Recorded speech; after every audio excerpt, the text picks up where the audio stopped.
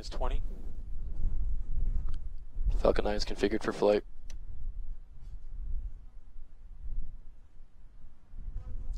T minus 10, 9, 8, 7, 6, 5, 4, 3, 2, 1.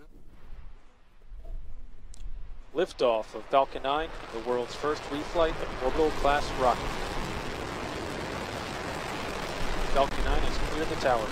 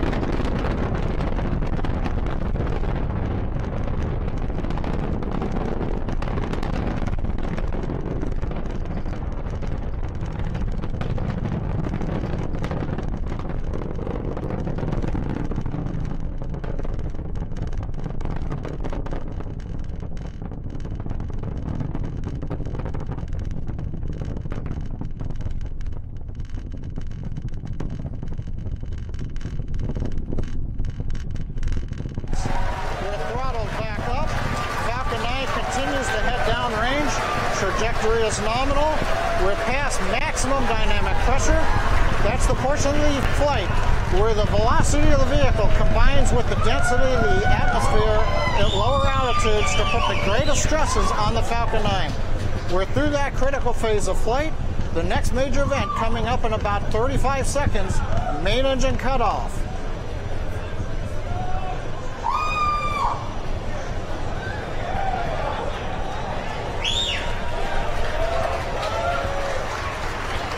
Coming up in about 20 seconds, we'll shut down the 9 Merlin engines, separate the first stage, and light the upper stage.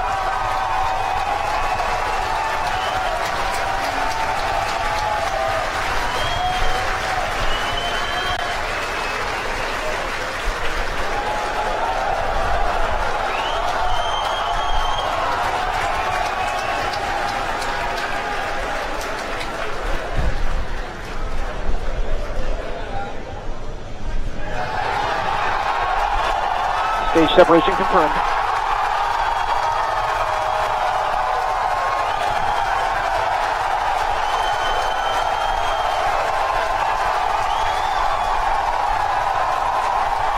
A lot of cheering in the background. T+3 minutes and counting. First stage successfully has separated. Second stage is up on power. Trajectory looks nominal. All systems continue to be go.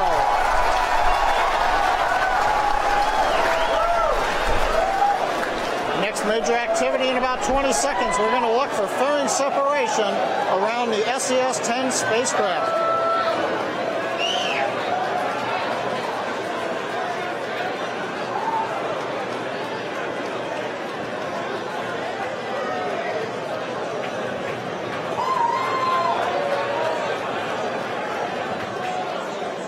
Fairing separation confirmed.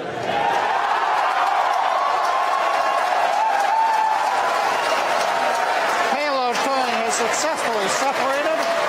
The MVAC engine continues to power the upper stage. Recovery vessels have AOS. Parking orbit.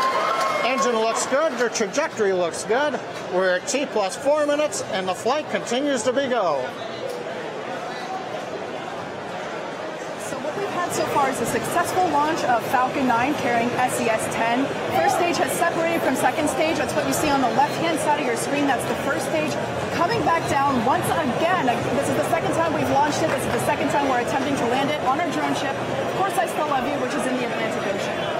while that first stage is coming back down, that second stage is going to continue thrusting for a few minutes, carrying the SES-10 spacecraft into geostationary transfer orbit. But coming up, we're going to be tracking the first stage as it approaches our drone ship. Of course, I Still Love You. Yes. Now, we're going to have two events called out pretty quickly. We'll try to narrate those as they're notified to us. We will have the landing as well as the engine coast, the cutoff, or excuse me, the engine shutdown. So we're going to try and narrate that for you as much as we can. We also might lose the video feed of the first stage as it re-lands on the drone ship, as we have seen happen before. You can see that first stage coasting back right now. Sometimes we do 3 burn maneuvers, doing a boost back burn and then a re-entry burn and a landing burn. Today, we're just doing a re-entry burn and a landing burn. So what we're doing is we're catching that first stage with the drone ship as it makes its way out on a parabolic trajectory over the Atlantic Ocean. Exactly. Now, since planet Earth is a sphere, as the rocket descends onto the drone ship, we lose the horizon. As it goes under the horizon line, the ground stations may lose the communication feed with the drone ship. So we're going to hopefully bring you live footage. We see what you see, and hopefully we'll all see a successful landing once again all together. We do have cameras on the deck of course, I Still Love You, but they're on a satellite link. So again, those vibrations from that first stage coming down may jostle the satellite link, so we can't get all the video all the way down. Just be prepared for it. But right now, we are still tracking that SES spacecraft and the second stage. Looks like everything is going well so far. Yeah, primary mission is SES-10, and it's looking great thus far. So let's go up to John I for a status update. T plus 6 minutes, 13 seconds into flight. All goes well. We're going to listen for the start of the entry burn coming up in just a few seconds. Stage 1 entry burn is started. And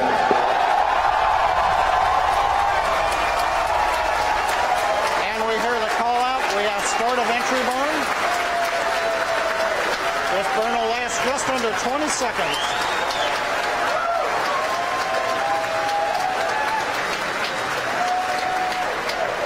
And stage 1 entry burn shutdown.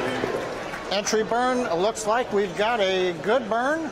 The first stage on its way back to the drone ship in the Atlantic Ocean, slowing down as it heads for the atmosphere. Second stage continues to be on target. Propulsion looks good. Everything continues to be go. It's 7 minutes and 5 seconds into flight. So we're going to go back down to the floor as we get ready for the landing of the first stage in the orbit of the second stage. As you just heard and saw, the first stage's re-entry burn has just completed. Stage 1 is transonic. Right now, like we said, we're going to have some difficulty getting video as it makes its way. Drone ship has AOS. Underneath the horizon from our ground stations. But coming up very soon is going to be that landing burn. That's the final burn that happens just a few hundred feet off the deck of our drone ship. Of course, I Still Love You. Yeah. Now, that drone ship you see on the right-hand side of your screen, that is live footage. And like we said, it's out in the Atlantic Ocean. So we're going to try and maintain that steady feed as the rocket descends, which is just in a couple of seconds here. Like I said before, literally just 4 or 5 seconds after we have stage landing, we should have indication as to the second engine cutoff, meaning that the second stage with SES-10 is in good orbit. But right now, we're just watching our screen here, waiting to see the... Let's watch on your screen.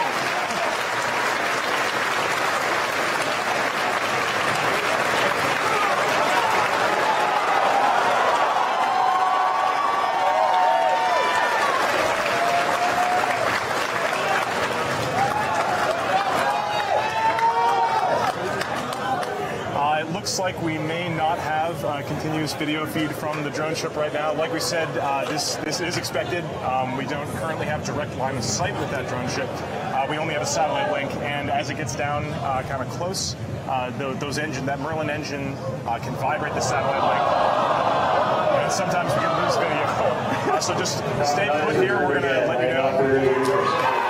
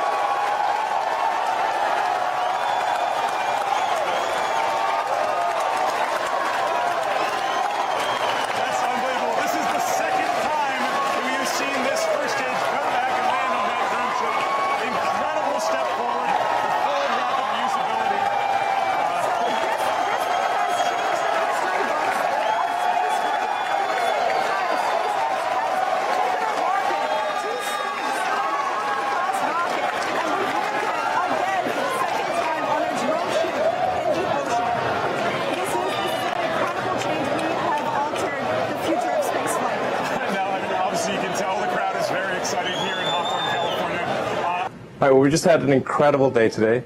The first reflight of an orbital class booster did its mission perfectly, dropped off the second stage, came back and landed on the drone ship right in the bullseye. It's an amazing day, I think, for space as a whole, for the space industry. It means you can fly and refly an orbit class booster, which is the most expensive part of the rocket. This is going to be ultimately a huge revolution in spaceflight. It's the difference between if you had airplanes where you threw away an airplane after every flight versus you could reuse them multiple times. So it's been 15 years to get to this point. It's taken us a long time. A lot of difficult steps along the way, but I'm just incredibly proud of the SpaceX team for being able to achieve this I think, incredible milestone in the history of space. Yeah, I'm sort of at a loss for words, but it's really a great day, not just for SpaceX, but for the space industry as a whole, and proving that something can be done that many people said was impossible. Thank you.